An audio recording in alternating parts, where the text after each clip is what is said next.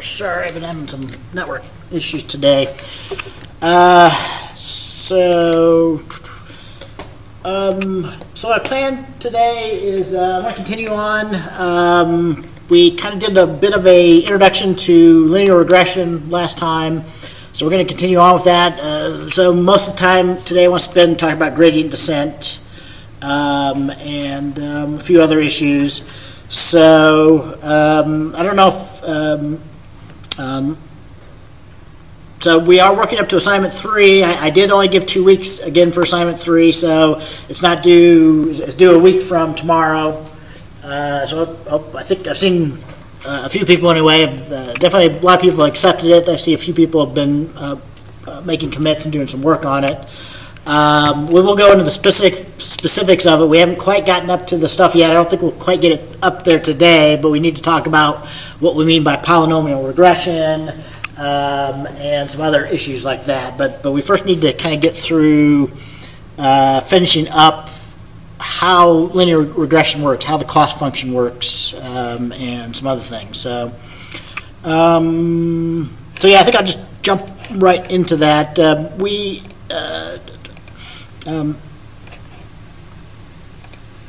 Last time, just to review a little bit, we had gone through the cost function, and we talked about the mean squared error and the mean absolute error. I don't know if we give a convincing enough argument about why, if you find the line for linear regression that has the smallest mean squared error,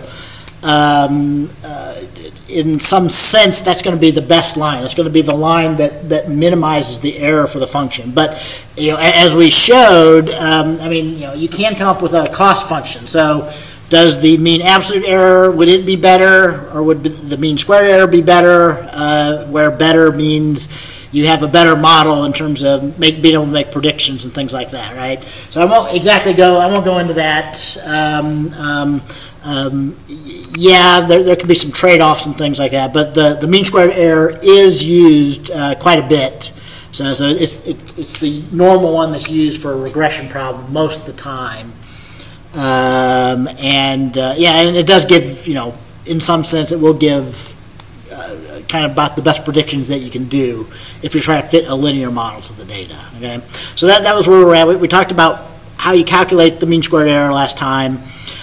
We'd gotten up to the normal equation. I'm going to come back to this, so I want to jump into the gradient descent, and then if we have some time, I'll come back, maybe talk about this section of the normal equation if you haven't read it yet. So let's what we haven't done yet. We came up with a cost function. And we made the argument that you'll just have to accept if you don't quite believe it, that if you can find the line, which means if you can find the set of what we're now calling the theta parameters that gives the lowest possible mean squared error, that will give you the best model in terms of being able to make predictions with it. All right. So, but as of yet, we don't really have a way, so how do you find the best set of theta parameters, right? So in the simplest case, when you only have one feature, we need just 2 parameters, like we talked about, the slope and the intercept, right? One feature that you're trying to predict one regression label, you need 2 parameters. If I have 2 features, I would need 3 parameters. So you always need one more theta parameter than the number of features that you have, okay? To go back to one more thing that we looked at last time, I'm pretty much going to be using this formalization that most people use and that Dr. Ng uses if you watch his videos. So we're now thinking of the general case when we want to do a linear regression. I've got n features labeled 1 through n. So that means that I need to figure out the theta parameter. If we're going to just call those theta, I need actually n plus 1 of those because you always have the bias term or the intercept term, plus you have to have one of these parameters for each one of the features. So it's really a weighting or scaling, a linear scaling factor for each of the features that you're going to try to build a model on, right? So so anyway, keep this formalism in mind. So we're basically using this. So theta is our parameters. X is going to be our input. We'll have some number of features, 1, 2, 3 to n features. M is the number of samples that we have. Y are our labels, and y hat is the prediction. So if you have a set of your theta parameters, I can just plug in and make a prediction for any inputs, what my predicted output would be, like my predicted house price. Okay. But yeah, getting back though, there's an infinite number of lines. So there's an infinite number of set of theta parameters. So how do you find the one that gets the lowest cost? Right? And that's the whole point of this, right? So this is some important stuff to understand, at least intuitively, from this class, because a lot of machine learning models work in a similar way. So you can set up a cost function.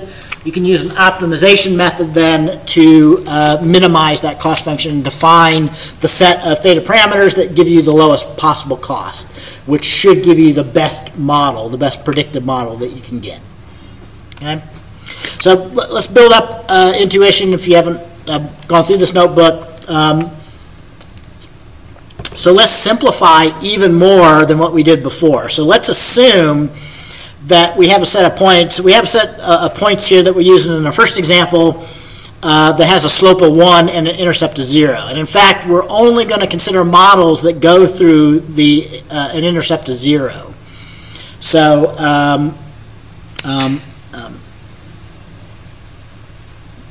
so we're not going to be changing the intercepts, and we're not going to be sliding the line up and down. We're just going to consider all models like with a slope of 1, like we have here, but like a model with a slope of a half, or a model with a slope of 0, a horizontal line, or a model with a slope of 2, right? So we're always going to keep the theta 0 as 0, but and try and explore different values of the slope, theta 1 here, right? And we're just using a very small data set. So all of our we've got just 4 points. 0, 0, 1, 1, 2, 2, and 3, 3. So they're all, and in fact, since all of them actually are on a line, there is one model that will have a cost of 0, right? So if, like in our noisy data that we had before, you can't actually get to a cost of 0 when you fit a line to that, because the only time you'll have actual cost of 0 is if everything on the model you're trying to fit exactly is on the model line that you come up with, right? So when that's not possible, like when you have noisy data, which is the normal case, the lowest cost that you can get is going to be somewhere above 0. So you'll always have some errors. So your best model still has a non-zero cost, all right? But on this one, just for these 4 data points, since they actually do fit on a line that goes through the intercept point of 0, we can actually get a cost of 0 if we use the line with an intercept of 0 and a slope of 1, right? But we can get non-zero bigger costs if we try and have lines with different slopes, which is all we're doing here, right?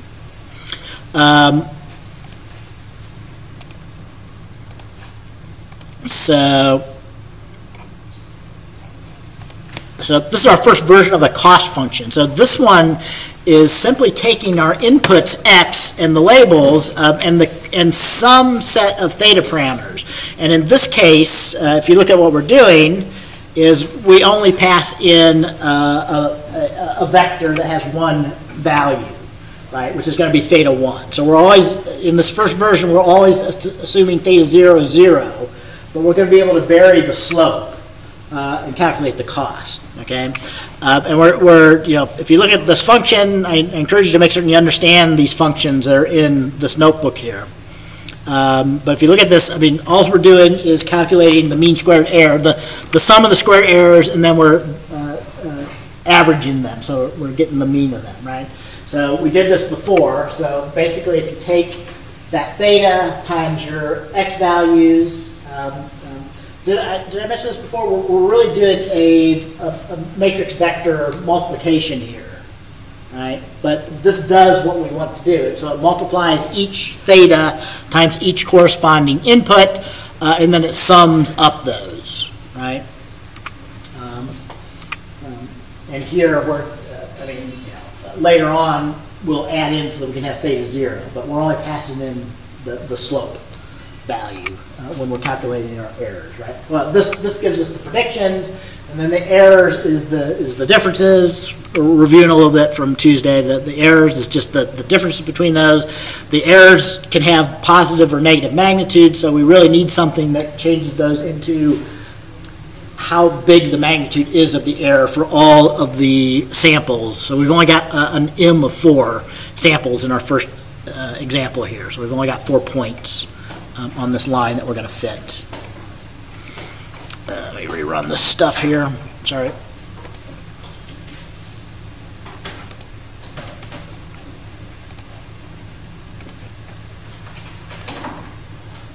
So I meant to rerun everything up to this point so we can start from here. So yeah, we've only got basically our number of samples is 4 here. We've got 4 points that we're fitting data to. All right.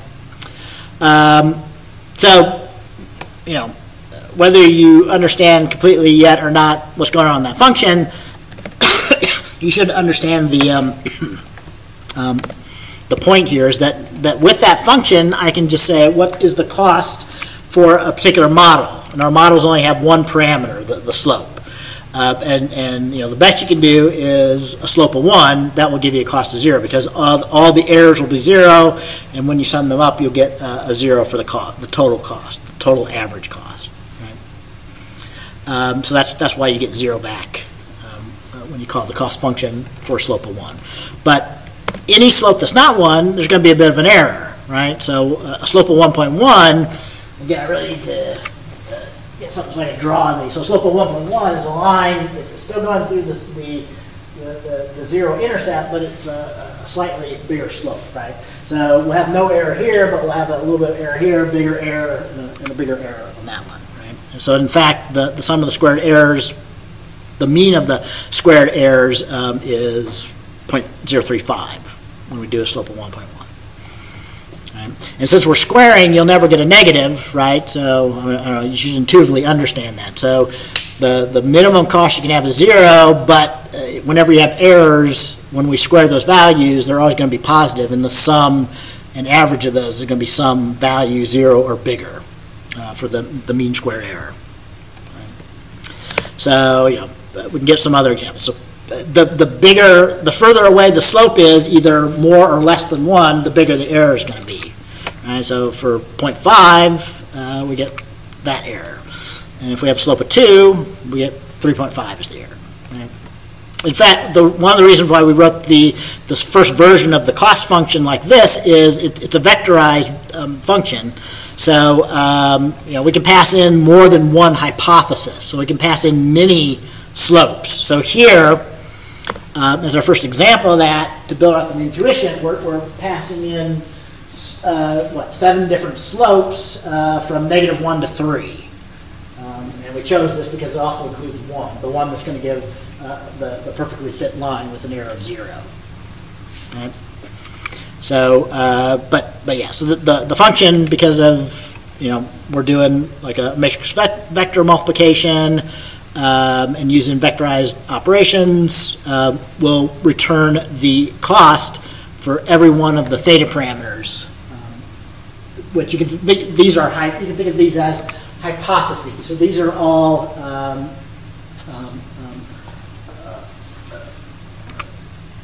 potential candidates for theta, for the slope that we want to test against each other.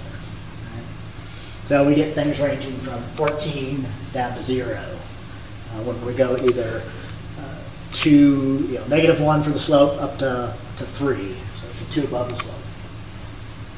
Right.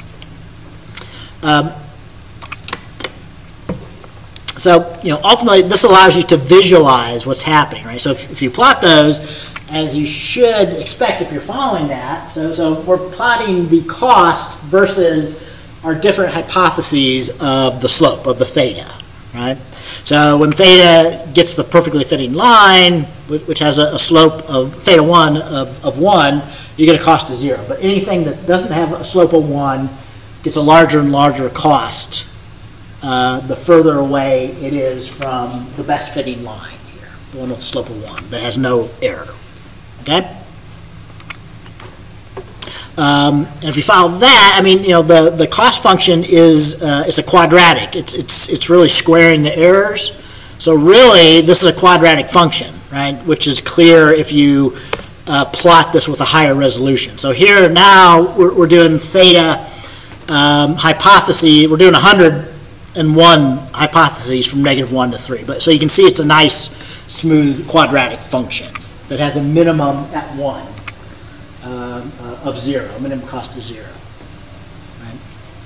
And I'll probably keep emphasizing this, but by using the mean squared error, your cost function always looks like that, even if we're having a very high dimensional space, right? So it's going to form a convex space like this that has one minimum, right? And that minimum represents the place where, for all the values of theta, where you get the smallest cost possible when you fit a linear function using the mean squared error. Okay? Kind of an important concept to visually understand. Right? So for these simple data points, we get this as our relationship between different hypotheses and the cost. Okay, we still haven't though. So again, out of the infinite number of values of theta 1, how do we find the one that will give us the minimum cost? Okay, so I mean, it's obvious when you plot it out what it is. If you know a little bit of calculus, if you remember, you might have done this in calculus before. I don't remember, but if you can take the derivative of your function. So here I have a similar function, just x squared minus 2x plus 1 gives the same kind of quadratic that has a minimum at 1, right? And so the derivative of x squared minus 2x plus 1 is what? Is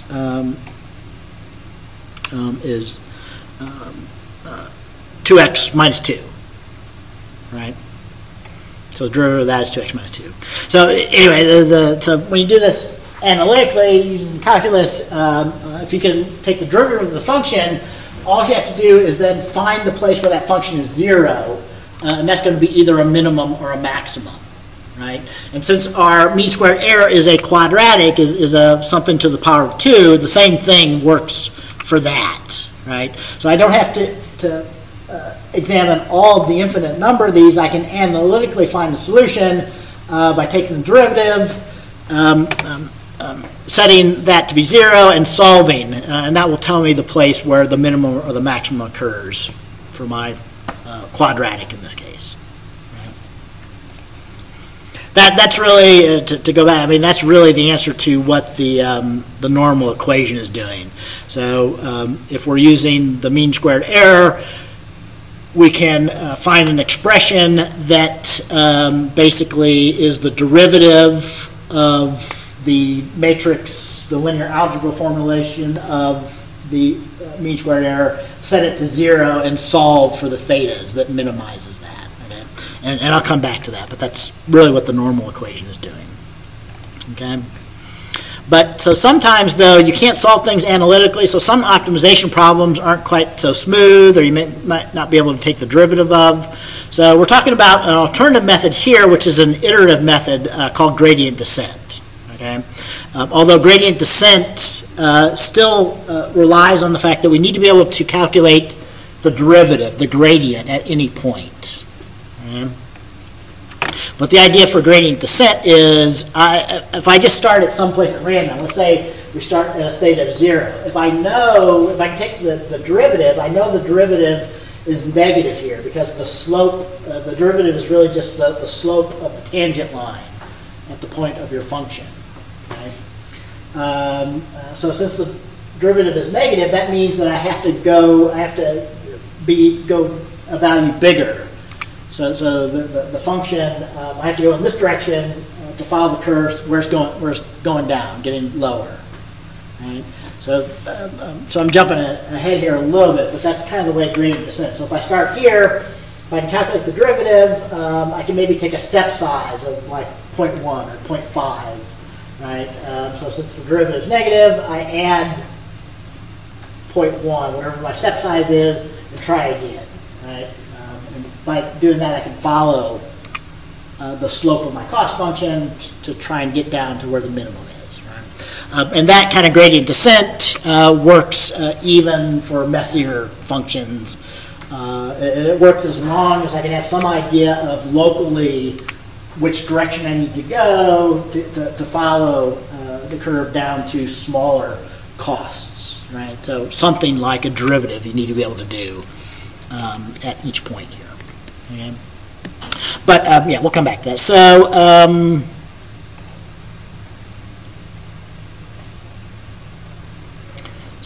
let's see.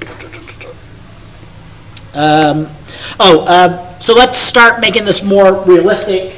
So let's add back in where I might vary both of the two parameters, right? So I'll still have a line that has one feature, but let's say we've got both the slope and the intercept. So we want to fit a model that has the slope and the intercept. So when I have two parameters, I can't really visualize it like this anymore because I need to have 2 dimensions, theta 0 and theta 1, and plot the cost on the third dimension as theta 0 and theta 1 vary. All right, so we can't really visualize on a plane anymore, but we can visualize if we do like a 3-dimensional plot. Still, if I just have theta 0 and theta 1, 2 parameters, okay?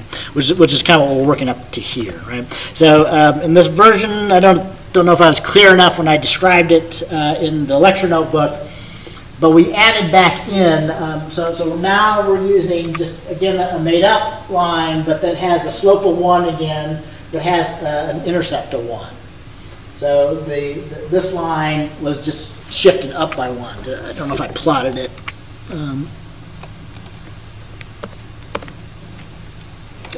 So it's mostly the same line, but the intercept was at 1 instead of 0, right? And we're going to do the same argument, but we want to plot the cost function again, but we want to visualize it both as a parameter of the 2 theta parameters we have, both of the slope and the intercept, instead of just the 1 parameter that we were doing. All right. So the only modification for this function is it now doesn't assume that that the intercept is 0. So it makes the predictions using it's expecting 2 parameters. Theta 0 and theta 1, the slope and the intercept. Okay. So we use we'll use this trick a couple of times here to visualize stuff using what's known as a contour plot. So we're building up what NumPy calls a mesh grid. This is really just all combinations. So theta 0, we're going to vary from 0 to 2. So remember, the minimal cost happens for these 4 points when theta 0 is 1 and theta 1 is 1. So we'll just go from 0 to 2, both for theta 0 and 0 to 2 for theta 1, and combine these. So this I don't mean this to be mysterious. This is just all combinations of theta 0 and theta 1. So like if you look at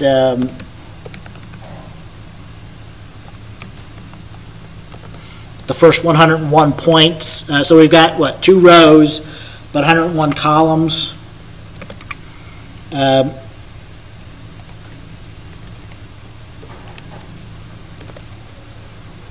that's too many to see. Let's do the first 11. So yeah, I mean, the first row in this are the theta 0 values, I believe, and the second one is the theta 1. So whenever theta 1 is 0, we're doing all the combinations from 0 to 2 in this mesh grid, right? And if we transpose that, we use the transpose when we calculate the multiplication of theta here, right? But yeah, you might more easily see that. So the first 11 values in the mesh grid is theta 1 is theta 0, theta 0. But eventually all combinations of theta 1 and theta 0 are in here. That's all that mesh grid does.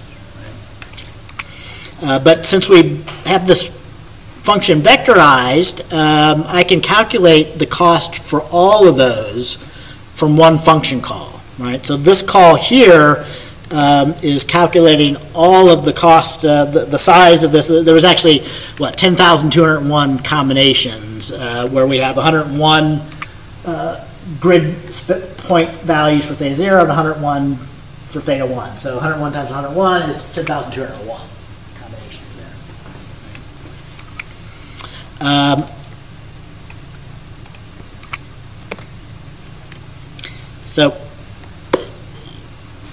So we could plot this as a three-dimensional plot. We're first doing a contour plot here. So we're doing the same thing we did on the first figure, but we've now got two parameters, theta 0 and theta 1. We're plotting the cost, and so the contour plot interpolates, smooths it out, so you can see the different cost from 0 to, so the dark red is a cost of 0 up to, we've got a cost of 8, some of the highest costs that we have over this range here, right? So, to read this is saying that if theta 0 is 0 and theta 1 is 0, the cost is 8, right? Using this the colors on the contour plot. Right? And, we should have a minimum of 0 down here when theta 0 is 1 and theta 1 is 1, because that was the data that we were using in our function now using both parameters here. So our 4 points have an intercept of 1 and a slope of 1 in this case. Okay. So yeah, it's a little bit because these are changing relatively quickly here. If we just take the log, we can get a better view of the contour. So this is just the log of the costs instead of the costs that we had before. But you can more easily see that, so the blue is down to 0 of cost, and then the log of the cost is being plotted out here on the contours. But it's still at 1, 1 is kind of the point of this one. So, by the way, there's a way, I couldn't get it working today, there's a way to get it so that you can get an interactive version of like a 3D plot, so you can rotate and scale and stuff, but yeah, you have to install some things. So if I get that working, I'll post about that. So, but really this contour plot is the same as we're doing here. It's maybe a little bit tough to see, but in 3 dimensions, right? So again, at 1, 1 for theta 0, theta 1, it comes down to 0. It's pretty sharp the way it goes down there, so you end up with kind of a bowl shape. But that's kind of what we're trying to show in this plot here.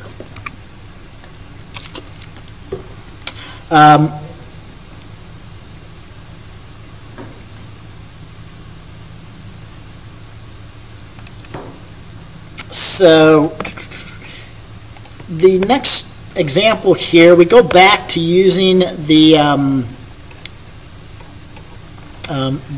house data that we used on Tuesday on the previous data set. So again, I want you to build up a intuition for what's being done here for gradient descent. Okay, so we can kind of do a gradient descent by hand.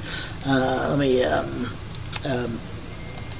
pause the animation here. Okay, so I won't go through all the code step by step, but what we're basically doing is the first plot that happens here in the animation, or this orange line, is we first plot a line that has intercept of 1600 and a slope of negative 0.15. If you remember back to Tuesday, that house data, when we used the polyfit or the other linear regression models, it came back with an intercept of 71.2 and a slope of about 0.13 something. Was the best fitting line using the mean squared error for the cost function. Right? So in this data, so if we visualize that, so this is the data. So if we have a line that has a negative slope, negative 0.15, and an intercept of 1600, it's that line there. Right? So, and then we can figure out what the cost of that line is. So the cost of that line ends up being over here. So if we plot theta 0 and theta 1 at 1600 and negative 0.15, we get a cost of I should have put the color bar on there. So, but we get a high cost. Okay.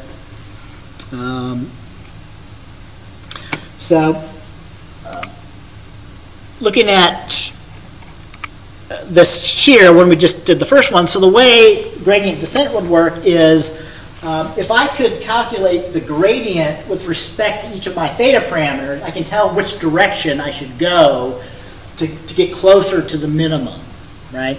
And we're doing this in 2 dimensions, but this works for however many dimensions that you have, right? So I've got 2 dimensions because I have 1 feature. So I need 1 feature, I need the intercept term. That gives me 2 parameters I'm trying to fit. If my number of features is 10, I just have 11 dimensions. But in order to do gradient descent, I just need to be able to calculate the derivative with respect to each one of my features. And I can step in the right direction for gradient descent. So here, if you look, maybe this one is better. So here, if we start here, if I'm just thinking about theta 0, if you look at these contours, you'll see that they're getting smaller if you go this direction till about here. They're going to get larger if I go that direction. So I should make a step along theta 0 back this way. So I should subtract from 1600 to move towards smaller values of the cost. Same if I'm looking on this theta 1 dimension, it's getting bigger, so maybe a little bit tougher to see, but if I'm going in this direction, the costs are getting bigger. Looking at the contours. If I go in this direction, they're actually getting smaller. So I need to make a step back this way on theta 1. So my slope needs to go less negative, is kind of what's happening here. Okay.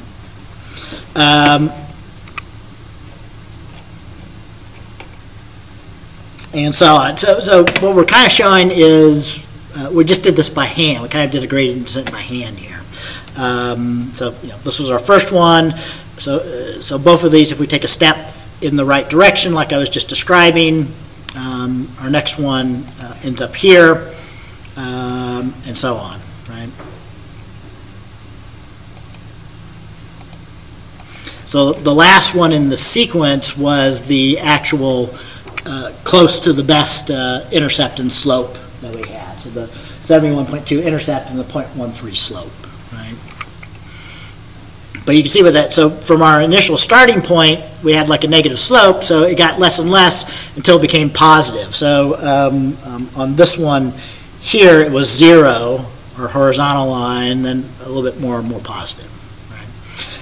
And if I had displayed the cost for each of these, so it was looking at the contours, it was a high cost here, and it was getting smaller and smaller for each of these steps till we got down to close to 0 at this point down here, right?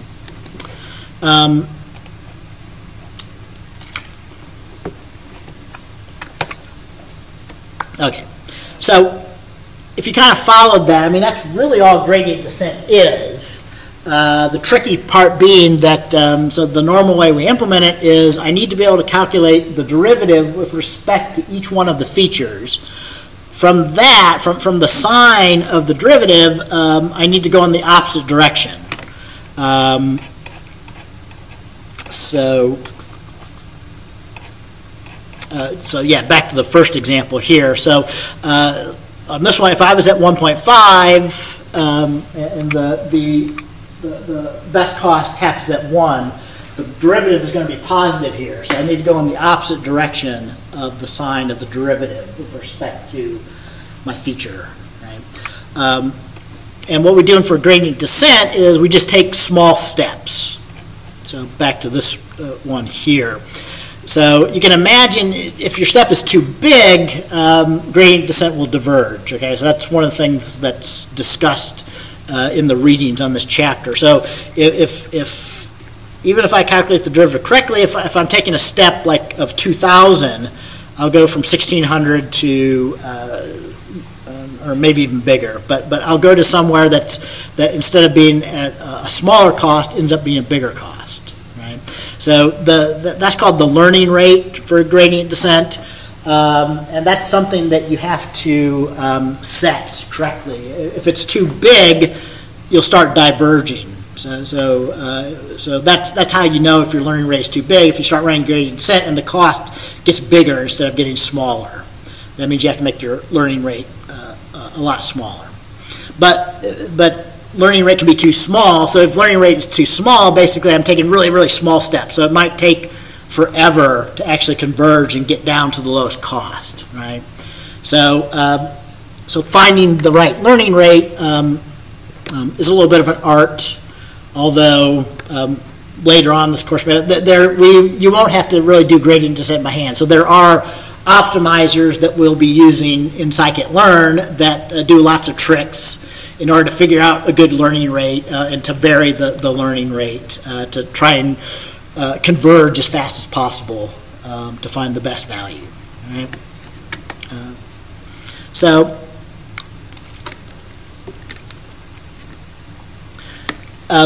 gradient descent is iterative, but it is guaranteed to find the solution as long as your learning rate is not too big. So if it's converging, and if you let gradient descent run long enough, it will eventually, if you're using the sum squared error, so the sum squared errors are always quadratic, so it will eventually find, for linear regression, get down to or get really close to the minimum, the best data parameters. And it's not always guaranteed, so depending on your cost function, your cost functions might not always be good, have one minimum, like we have for the sum squared error. So in that case, gradient descent might get caught in a local minimum, or there might be other issues, right? But for right now, for the cost function we're using for linear regression and logistic regression, it's a well-defined function. It'll always have one minimum. And gradient descent is guaranteed to converge always if you use a correct learning rate and you wait long enough so that it gets down to the lowest cost for the data that you're trying to fit. All right, and again, I'll come back. Maybe mention the normal equation, right? So there's trade-offs. So then the normal equation, in order to solve, you can solve this analytically. So if I'm just doing a simple linear regression, I can get an exact solution analytically, but it can actually often, because you have to take the inverse and do some other stuff, if I have a large number of features and a large number of samples of data, it can actually take a long time to do this exact solution analytically. So in some cases, especially for big data, gradient descent will be a lot faster than trying to solve this exact equation. But onto this. At this point, if you looked at this notebook or looked at Dr. Ng's notebook, we begin to really get into kind of some formalization. So I hope this doesn't scare people away, but we're really just, so you have to know a little bit about derivatives and partial derivatives. It's probably not important that you completely understand all of this, but it's a little bit beyond the scope of this class to talk about how this was derived. This is really just the partial derivative of the mean squared error function that we had. Okay, so the mean squared error function that we talked about before, this is its derivative with respect to each one of the parameters. So in this case, I is the sample number, so we're summing over m samples from 0 to m minus 1, but j is the feature number. So in the data we've looked for so far, we've only got two features, the slope and the intercept. So in this equation, j is either 0 or 1 if we're just looking at our house data with two features. I'm going to be lagging here.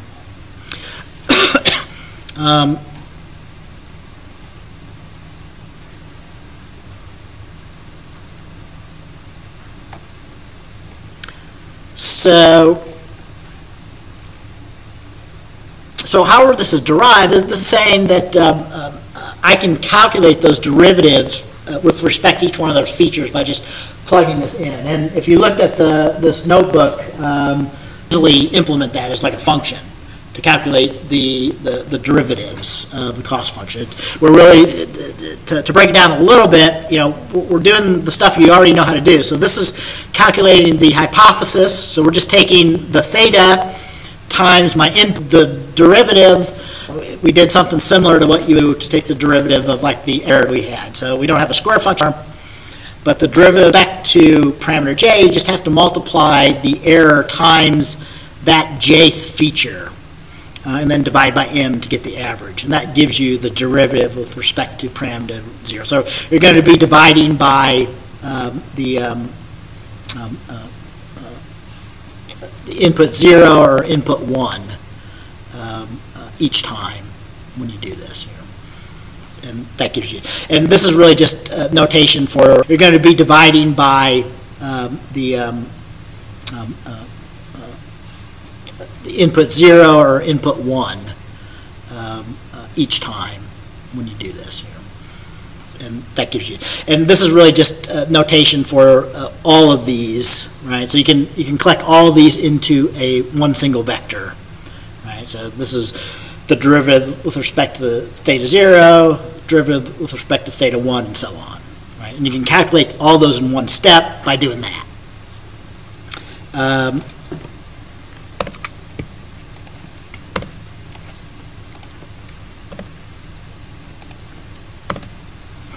And again, I won't go through this step by step, but that's what this function is doing right here, the gradient function of the mean squared error, right? So given a theta and given our inputs x and y, this is really doing what was shown here and here. I don't know why I'm lighting. So we do the predictions, we calculate the errors. And the gradients here, we're just multiplying the inputs times those errors to get the gradients. And then we're dividing by m, multiply 2, divided by m. And the result of this is going to be a vector of the gradients. So again, if I have two features, I'll have a vector of two gradients. The derivative with respect to each one of our features that we have here. Right? So,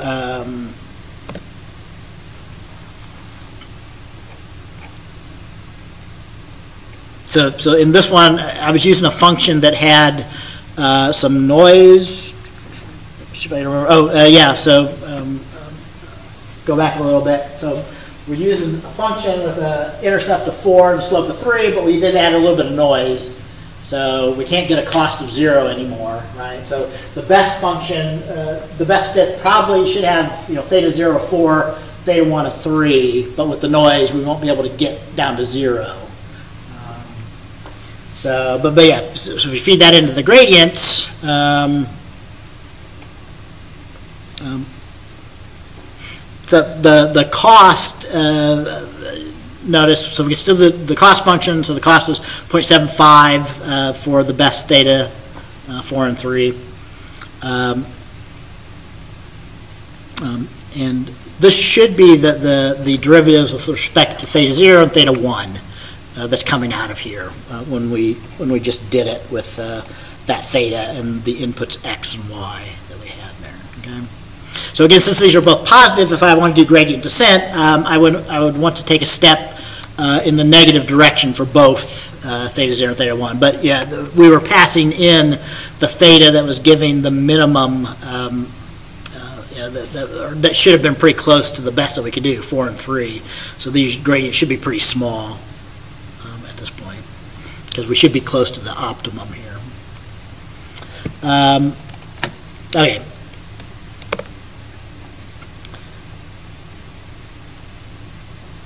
So I don't know if I'm going too fast or if that's making too much sense or not. But from that, if you follow that batch or gradient descent, the basic was called batch gradient descent.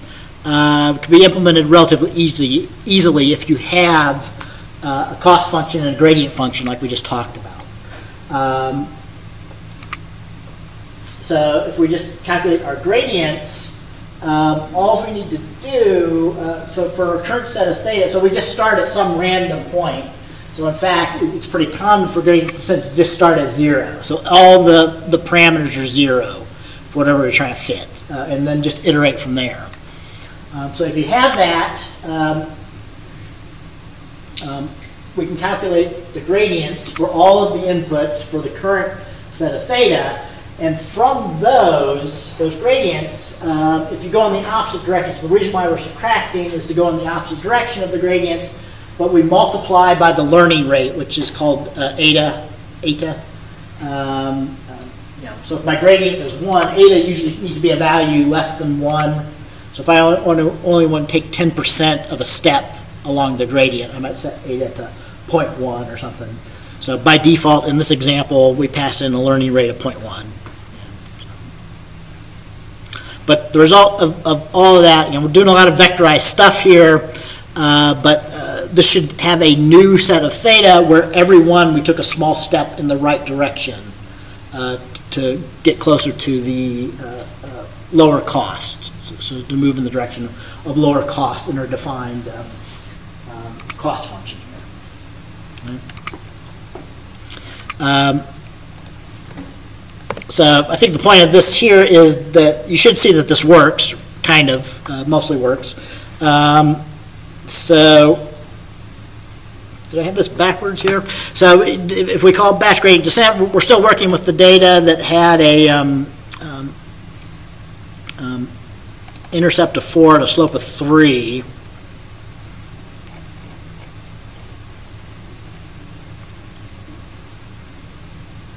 So it didn't get really good, but yeah. So it came back. That it stopped at 3.39 and 3.46. So that should have been, our 4 and our 3, intercept of 4 and slope of 3 there.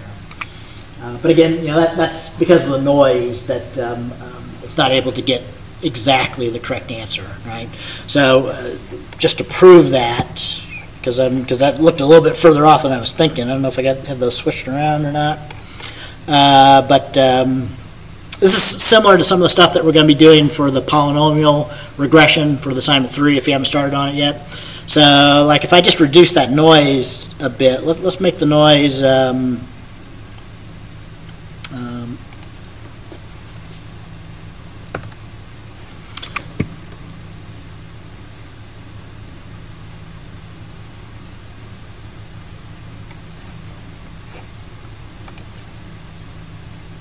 so right now, this noise that we're adding has a mean of 0 and a standard deviation of 1. So it's going to be kind of close to being plus or minus 1 that we add to the output that we're trying to get. So let's multiply that, make it much smaller.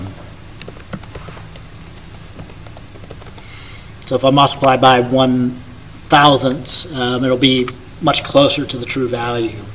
So we won't have much noise. Or I could just remove the noise altogether. Let's leave it a little bit. So I probably should plot this here too. So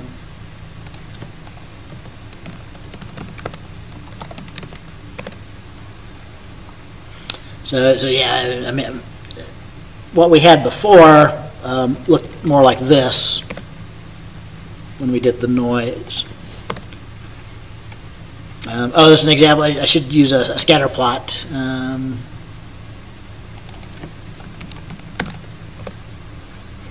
Right. So with the original noise, it was something like that. And the best line had a intercept of 4 and a slope of 3 here. So we'll go down, maybe not quite as much as I was thinking, maybe 1/100th. So here it's mostly right on the line, just a little bit of jiggling, a little bit of noise in there.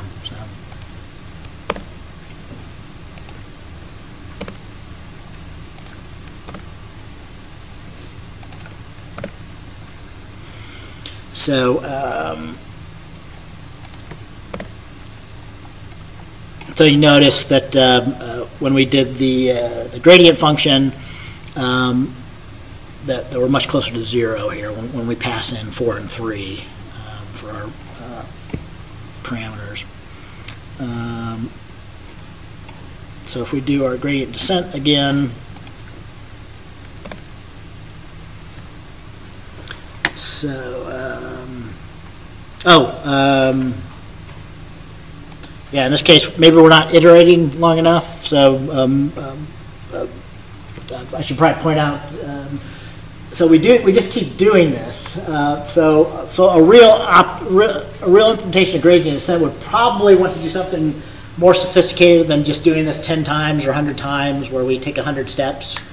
Right? So normally what we want to do is keep track of how close, how small those gradients are, and once they get sufficiently small enough, we stop. Right? So we might not stop until our gradients are, 0.01 or 0.001 or something like that.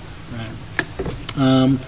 But yeah, maybe we would get better if we just iterate for quite a bit more. Yeah. So in the notebook I gave you, I probably wasn't iterating long enough. So if we just keep going,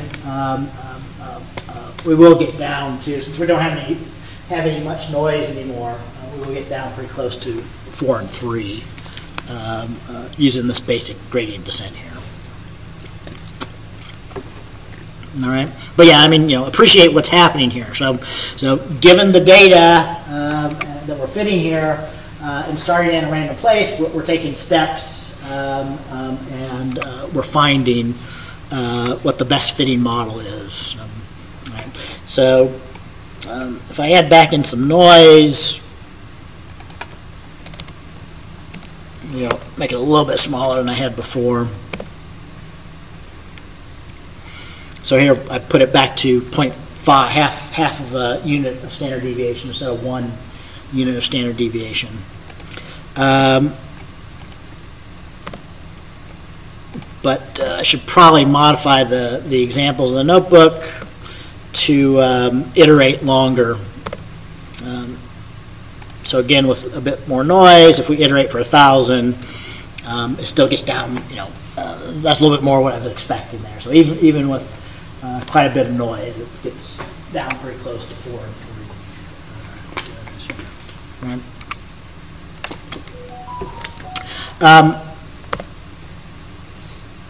So one thing that's being returned from this is the history of the different parameters that were tried as we did the steps, the cost that was achieved at each one, and the gradients that were calculated at each one of the steps in this batch gradient descent here. Right. So this is kind of our first introduction to learning curves.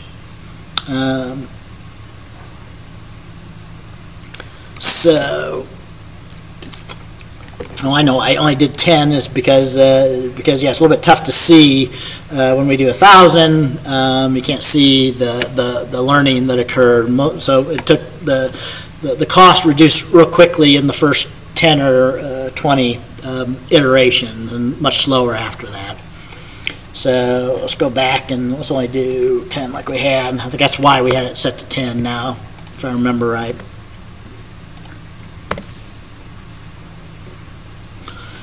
So this is kind of an example of a learning curve. We'll be doing something like this for assignment 3, although in a slightly different way. So all we're showing here is what the cost was for each of our batch steps, each of our gradient descent steps that we did here. All right, so it started out pretty high, but within 4 or 5 it went down to this level. And this is actually the line. So this is plotting out the theta parameters in the theta history. All right, so when we start off with them all 0, we get the horizontal line, and in our 10 steps we ended up here. So even those parameters look kind of off to me, but that's really visually pretty close to the line with an intercept of 4 and a slope of 3 that we use to generate the data here.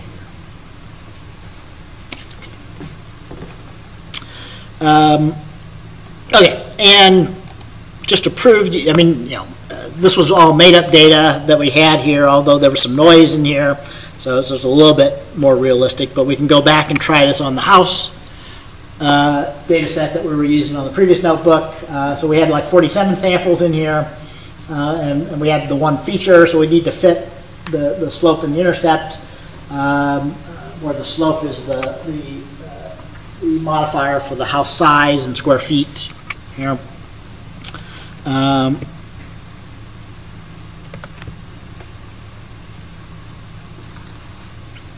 So I won't go through all the discussion of this. You have to be careful of the iterations and the learning rate.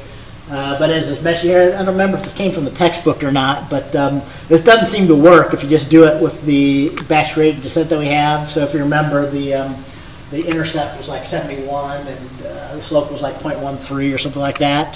So even with a very large number of iterations, it doesn't seem to get very close. So it's very tough or it takes a very long time to converge on this data.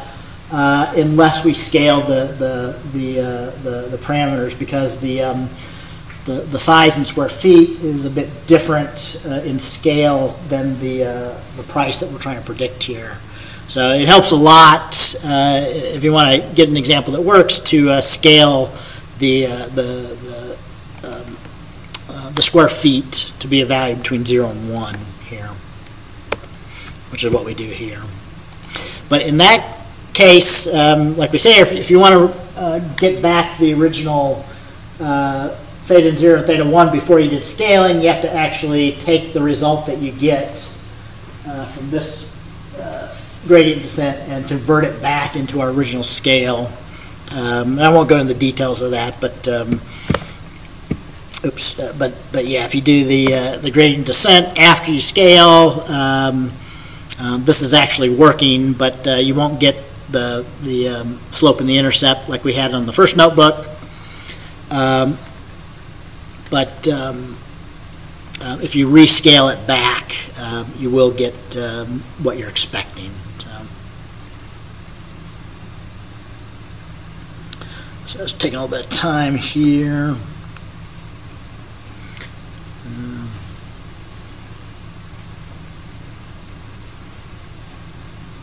Do seem to be having some issues again. I'm not running Zoom, so I'm not certain why it's slowing down.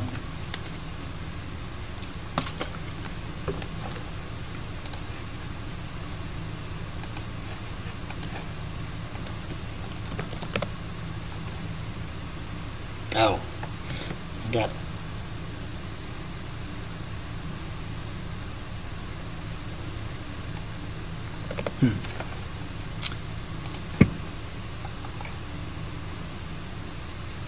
Okay, yeah, so, geez. Yeah, we're finally finished up. So,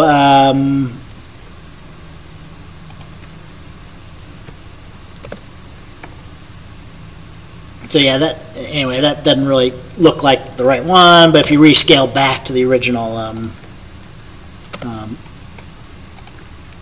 coordinate system,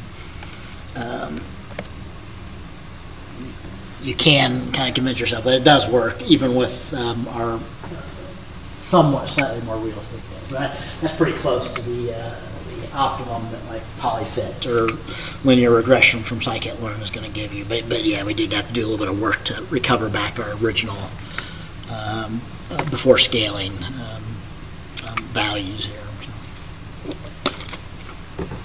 Okay, yeah, so I still got 50 more minutes. I'll probably go a little bit quicker over, just a little bit more here. So that's the basic of gradient descent, and there's actually a complete implementation.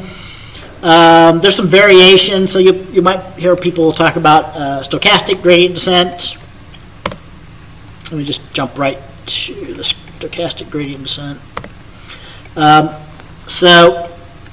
What we just did before is we calculated the gradients for all of the samples in one step. Okay, so when we were doing the gradients, we were doing it over all of the data that we had. So like 47 samples in our house data set. That works fine as long as your number of samples, the amount of data you have is relatively small. So if I have a data set of 100,000, 10,000, 100,000 values, I could probably do like a full batch. But once you start getting to big data, if I have millions of samples, it takes a really long, it can take too long to calculate the gradients to do gradient descent on all the data in one step. So at the other extreme is I can just calculate a gradient on just one sample one input. And that's what stochastic gradient descent does. So really it picks one input from the data that you're trying to fit at random, calculates the gradients on that, and takes a step on the theta parameters based on those gradients. And it just does that. So we keep picking one at random, calculating the gradients and take a step. So it's very fast. So since I'm only calculating the gradients on one input, I can calculate them real quickly. But the problem is that so you'll see a lot more noise. So when you're doing it over all of the samples, you get you get a much better direction of which way I need to move to minimize my cost, right? But if I only do it for one sample, what's good for that one sample might be not really good overall. In fact, it might be going in the wrong direction, right? So really the right step to go to get the minimum cost is a function of all the data. And one data point might be an outlier or something like that. So it might not give you a very good idea of which direction to go to get better cost, right? But anyway, if you look at this, so what normally happens is, this is terminology for gradient descent, so for stochastic and batch gradient descent. So normally what we do is we want to train for a number of epochs. In each epoch, we're going to train over each one of the data points. Although this first version of stochastic gradient descent, if you look closely, all we're doing is selecting one of the points at random. So we're not doing selection we're doing selection with replacement. So the point being is that we could select the same item multiple times because of what we're doing here, or for the items in our inputs that some of them might not get selected. It just depends on what happens for this random, when we select a random index here. Okay, but that's okay as like a first approximation. So this isn't the way that we normally do stochastic gradient descent. So this is doing like a random selection with a replacement. So I could end up training within an epoch multiple times on some samples and not using other samples at all, right? The other thing on this, you'll notice if you look at the learning curves from the gradient descent, it is not smooth anymore. So you'll get a lot more jumping around.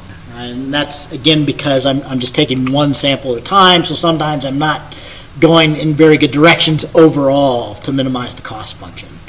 But this is typical of stochastic gradient descent, where I'm only taking one or a very small number of samples for each of my gradient calculations. Okay.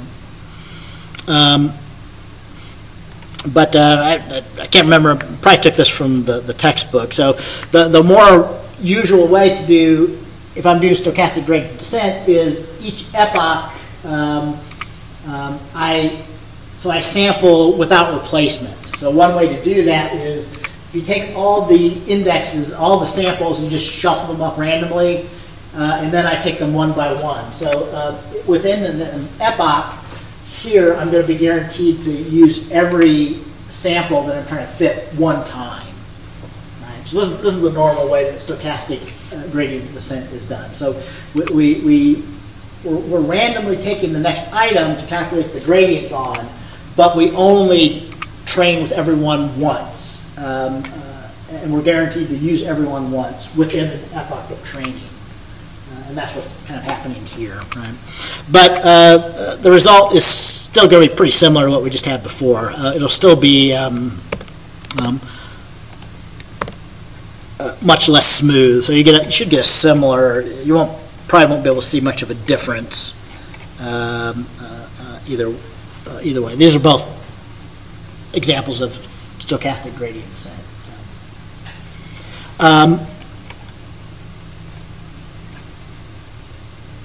So I was mixing up my terms here, but what we'll use a lot, what our textbook uses a lot, is what's called mini batch gradient descent. Okay, so a good compromise is instead of taking just one or taking all the items. So all the items is problematic. If I have a large data set, might slow things down. One item can be very noisy, so you know you might wander around a lot before I get down to a good minimum function. So you can compromise. So you can take a batch, what's called a mini batch. So I can take 100 items or 500 items, whatever works for your data set, the number of features you have, and things like that. So this is an example of mini batch. It's pretty similar to the stochastic, but so we shuffle up the indexes randomly like we did for the second version of stochastic gradient descent, but instead of taking just one at a time, we take them in batch sizes. So here, batch size, like by default, is 10. It's more typical to be something like 128 or 256 or some power of 2, something like that.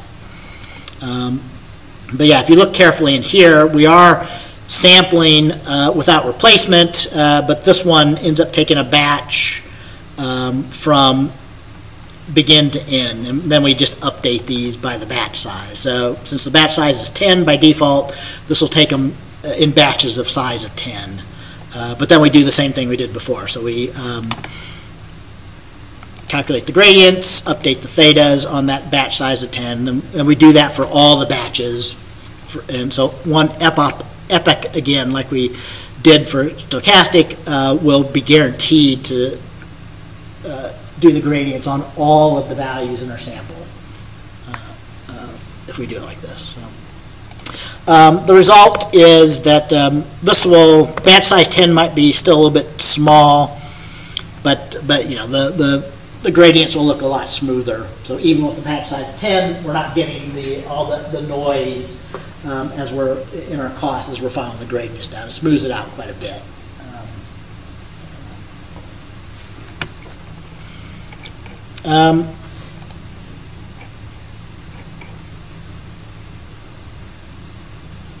Okay, so yeah, I might have gone a little bit quick through that, but hopefully that the gradient descent is you really need to get an intuition for what it's doing, okay? So a lot of the stuff in machine learning, if you just understand this at the high level, so what we do a lot is if we can define a cost function that gives us an idea for some proposed solution, you know, whether that solution is good or not, right? So high cost is bad, the lower the cost, the better. So once you have a cost function, you can use an optimization method to then search for the parameters to find ones that have lower costs or differentiate those from ones that have higher cost, okay? So for simple linear regression, the cost function is relatively simple, so you don't really need gradient descent unless you have a really big set of data that you're trying to fit a linear regression to, right? So in fact, kind of back the final time to the normal equation, so we can do an analytic solution. I think I already described this. So this is really just the same thing like I did here. So we're taking the matrix form, we're taking the derivative of it. So this is really the derivative, and we assigned it to 0, and we rearranged it to solve for theta, right? The same way that we took the derivative assigned to 0 and rearranged it to solve for x.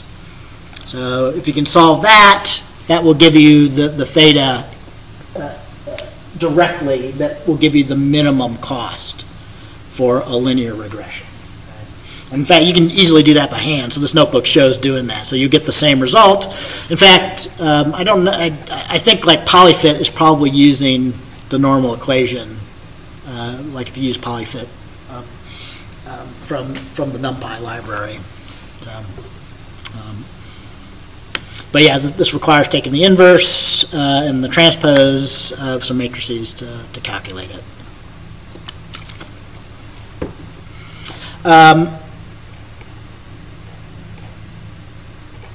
Okay, yeah, so there's some more stuff in there, but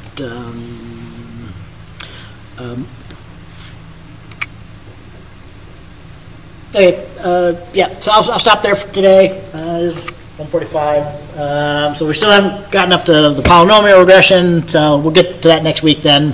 So that'll be the main stuff, of course, that you'll need to really understand for the assignment 3. But before that, make certain that you do get started on the assignment 3 and come next week with questions. We'll get into details.